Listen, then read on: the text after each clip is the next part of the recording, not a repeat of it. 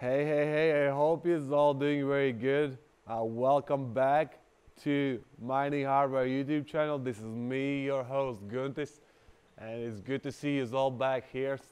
So, in today's video, we're gonna go through Monero, RandomX, what's going on with the network hash rate, what's going on with the mining.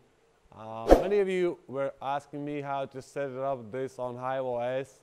So we're gonna go through that also, and we will do some dual mining Monero and the Ethereum on the same mining rig. So let's go, guys.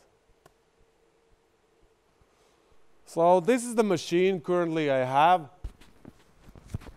here. So it does have of course, the Ryzen 9 3900 CPU. Which seems the best choice to mine Monero currently. So then I have the 3600 megahertz C19. I think the RAM sticks, they are not the best quality, but they are doing very good job. The problem is, when I change the timings on this RAM, the system gets very unstable.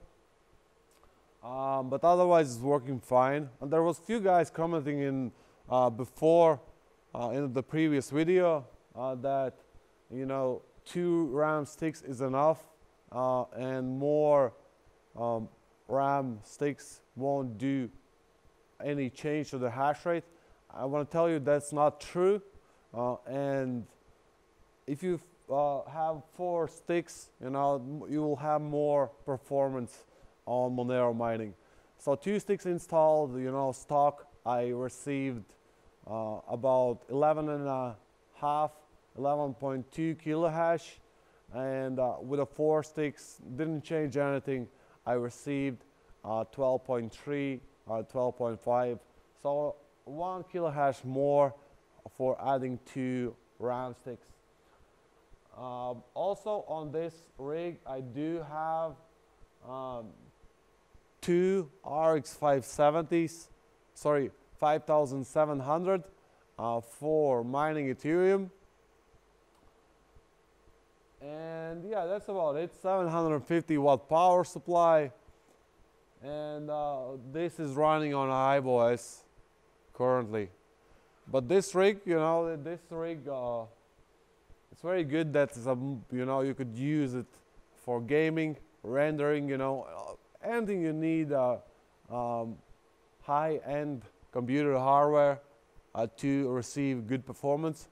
So this is usable for absolutely anything, not just mining.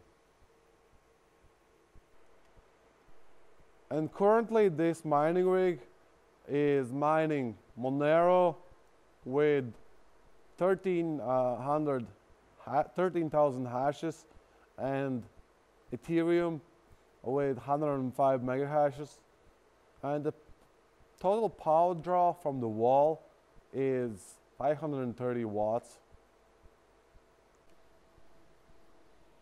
I just want to tell you that I haven't done anything to memory timings, and I have just overclocked the CPU to 4300 megahertz, and the performance I'm getting here is a 12.93 kilohash, which is seems a nice mining performance for RandomX.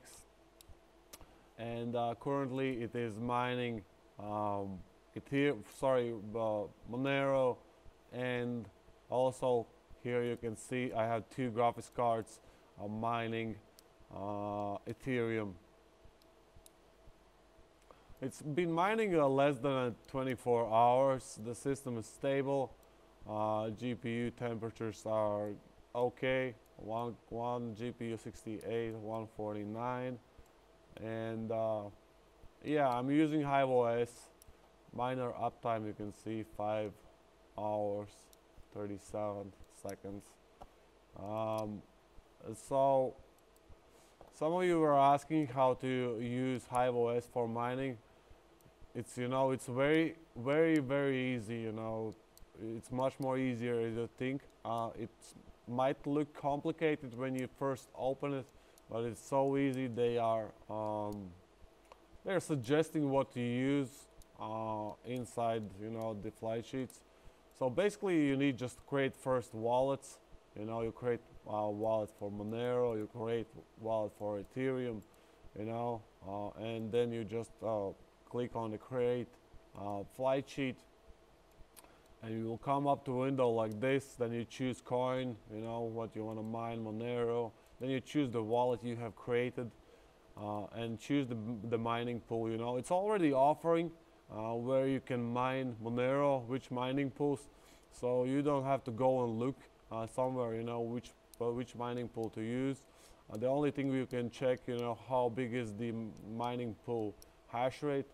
I'm mining on a nano pool, which seems quite good. It has about a little bit less than 10% of the total network hash rates here. And then you need to choose a miner. When you open a miner, it's offering you 4 miners. All of these are mining Monero. You can see what kind of hardware you can use.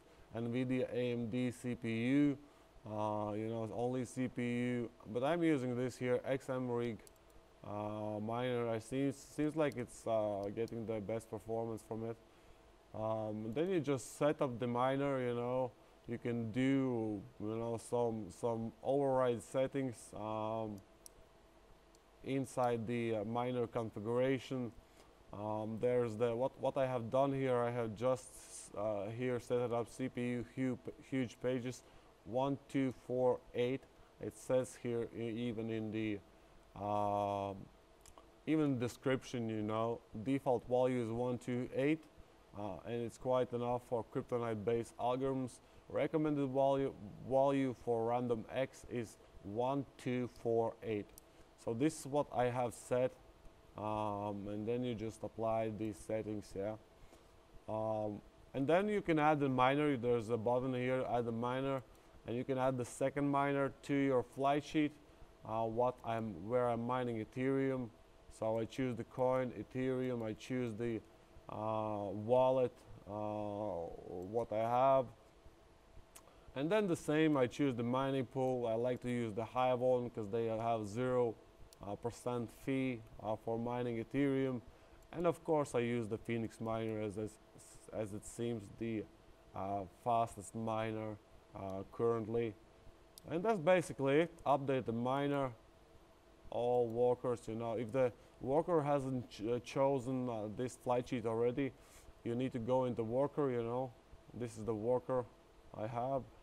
So you go in the flight sheet and you click this rocket button, and it will be joining the flight sheet, and it will start using this configuration on the miner. So yeah, you can see on the nano pool I have been mining it for a little while. See the hash rate current, yeah, it's probably not true, 18 kilohashes, but the average is 12.7 for the last 6 hours, so that could be about right. And I have mined so far 0.013 Monero. You can see one worker. That's the same worker name I have in the Hiveos. That's the total hash rate of the mining pool I was checking, and yeah, it's been stable about 73 to 75, 76 mega hash on this mining pool. So it's not bad. It's but the Monero total network hash rate just keeps growing, and yeah, there's not much to say. The hash rate keeps growing. Of course, the profit is dropping. And what I think behind it is, yeah, I think I read Panda Mining had a good video about this. You know, probably the data centers with the CPUs they have already are mining Monero, and if it doesn't take, you know, much effort for them. Also, what I think is, because, you know, everyone you know, who is in mining, for example, on Ethereum, has a mining rig. You know, it doesn't matter, even if it has Celeron CPU, it doesn't matter. It doesn't make any, you know, hard work to configure such flight sheet in a Hiveos, and even a 1 kilo hash from your Celeron, you know, 700 mega hash, so 700 hashes from your Celeron CPU or Pentium CPU to mine Monero when it's sitting there doing nothing. So yeah, this is what I think why you know, the hash rate has been growing so much. Also, you know, because the miners already are mining, but they are not using the CPU really, and you know, this is a good way to use your CPU also. You know, even if you get few cents a day, you know, still, if you have a large mining farm, it makes a lot of sense. So the profitability is low. Of course, the price is just not there, and the profitability is also not there. The difficulty is high. So calculate 13,000 hashes currently gives you a day $114 every 24 hours. Monthly it gives you 34.34, and you can mine 0.64 Monero. Yeah, the return on investment of this machine, you know, it's quite long, about 3 years probably. But you know, if the Monero price goes back to the all-time highs, about $500, you know, the return on investment is about 3 months after that at that price. But yeah, it's not there yet. So this rig is mining dual. It's still mining Ethereum, and the Ethereum profitability is also low, as the price has been on a low side for a while. These two GPUs does about 31.7 US dollars a month, which makes it, you know, cheaper. You know, makes it better to mine Ethereum, because you know the hardware is a little bit cheaper to mine Ethereum than the RandomX Monero.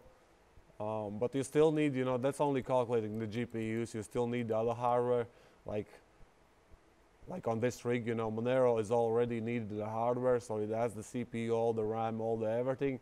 I just have to add a couple of GPUs, which will make some extra extra gains, which is always nice.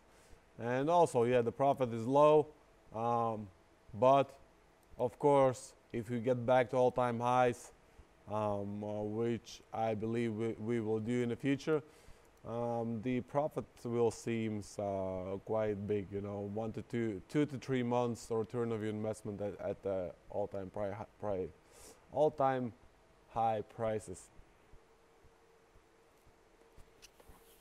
So this was the video review about the RandomX Monero Ethereum mining. Yeah, I just want to mention that I love Monero. I have been mining it since 2016, and I will keep supporting it because I think it could do very good in the future. I love privacy coins, and Monero, I think, is one of the best privacy coins out there. So you should hold a little bit This is only my thoughts. This is not financial advice. But yeah, this is what's going on currently with it. And I hope you did enjoy the video. If you did, hit the like button and share with your buddies. Otherwise, mine hardcore or don't mine at all. I'll see you on the next video, guys. Bye. Goodbye, goodbye.